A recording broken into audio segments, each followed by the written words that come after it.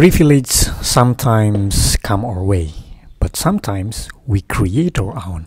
If you've got one of the latest Fuji film cameras, you are probably relishing the diverse film simulation they offer, something not many other cameras can match. But check this out, I might have just managed to pull off something special. I attempt to recreate the famed yet discontinued Fujifilm Pro 400H film style using an old Canon G12 digital camera. That might be a tough one to replicate on any Fujifilm camera. Could this be my own little breakthrough? Da, da, da, da. I'm just kidding. You could try this recipe with your own Fujifilm camera, but just a heads up, getting that exact look might be a bit tricky. These cameras have their own way of handling colors and white balance, among other differences. For example, tweaking the white balance shift reveals entirely different setups on both cameras. From what I've noticed, matching the white balance settings on one to another not so straightforward. They've got those temperature and tint setting positioned differently. Here, over at Canon, you'll notice the color temperature set along the horizontal axis and the tint or color along the vertical axis. In contrast, Fujifilm does it the other way around. Plus, in my experience, achieving that soft green look on my Fujifilm X-Q1 seems a tad more challenging compared to my Canon G12. Fujifilm stock is often linked with a greenish tint, resonating with their green packaging. Meanwhile, Kodak film stocks tends to sway towards warmer color, similar to their red and yellow boxes. Just a little bit something to remember. Every film recipe I talk about focuses on a specific look. In the video I did about the classic chrome recipe on the Canon G12, it wasn't about a precise copy of Fujifilm classic chrome. Rather, I was trying to capture that vintage magazine vibe from the 20th century, which is what inspired Fujifilm classic chrome. You can check the video if you haven't.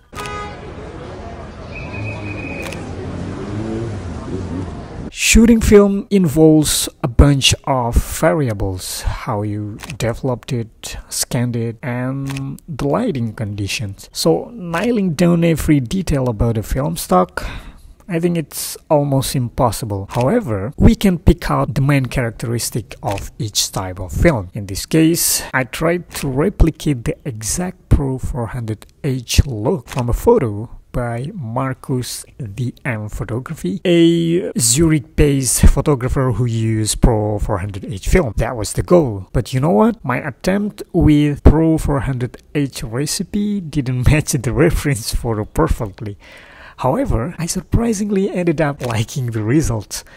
If you feel my recipe doesn't quite hit the mark of the original Pro 400H, well, I get it. But I still reckon the picture I got reflect that recognizable greenish Fujifilm style pretty well. Some people say that different film stocks suit different weather conditions. Right now, where I am, it's the dry season with plenty of sunshine. You might want to give this recipe a shot and see how it fits your local weather. Personally, I'm really drawn to those white tones this recipe produces. That cool green vibe and the way it captures the sky, quite appealing, isn't it? But hey, the right tones, they are a bit toned down and I like it. I'm looking forward to trying this recipe during the upcoming rainy season here.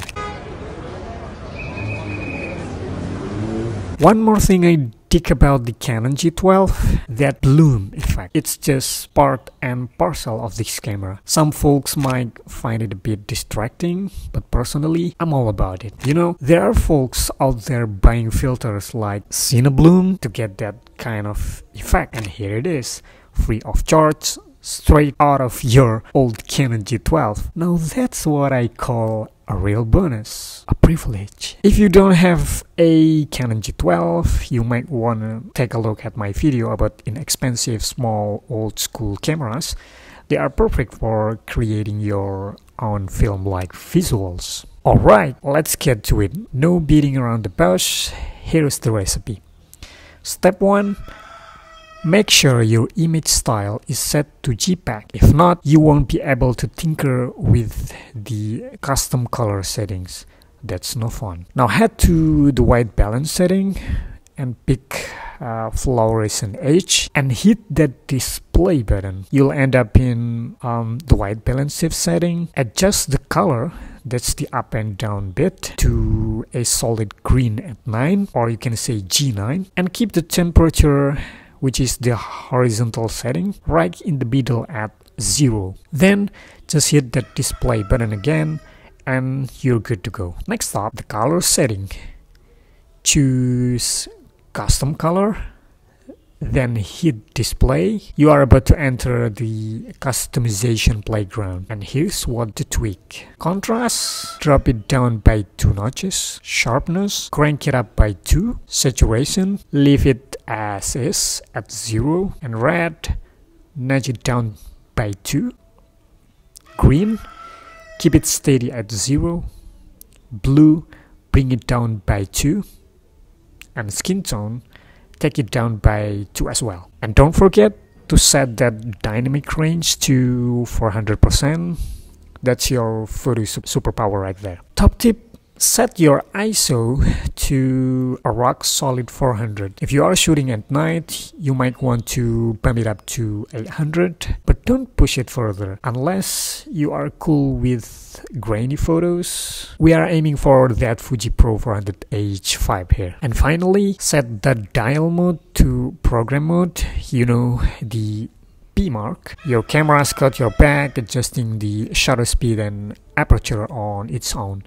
But hey, you can always go full manual, and you can pick your shutter speed with the dial at the front right here, and your aperture with the ring at the back right here. And hey, there is always room to play with the exposure compensation dial, but from what I've seen, this recipe doesn't usually need much exposure tweaking. And there you have it, your recipe for some seriously cool stuff. Yep, I think that's it. If you want more top secret hacks and tricks to transform your ancient cameras into Hollywood superstars, don't forget to hit that subscribe button and ring the bell to join me on this photographic roller coaster. Smack that like button, share the love with your pals, and let's rally the troops for the old camera enthusiast army. Until next time, keep snapping and keep it budget tight.